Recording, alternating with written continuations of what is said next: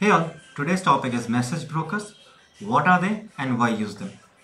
A message broker is a component which is used as an intermediary when two softwares want to talk to each other or communicate with each other using events or messages.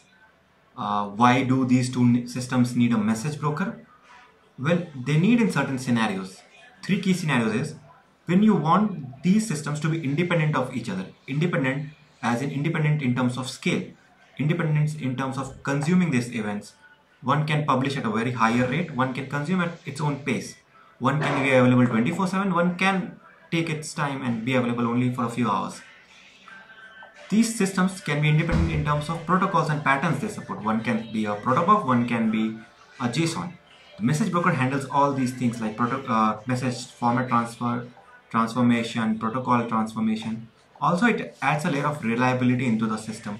Basically, when you pass a message to a message broker, it ensures that it is at least once delivered or any other fine tuning you want.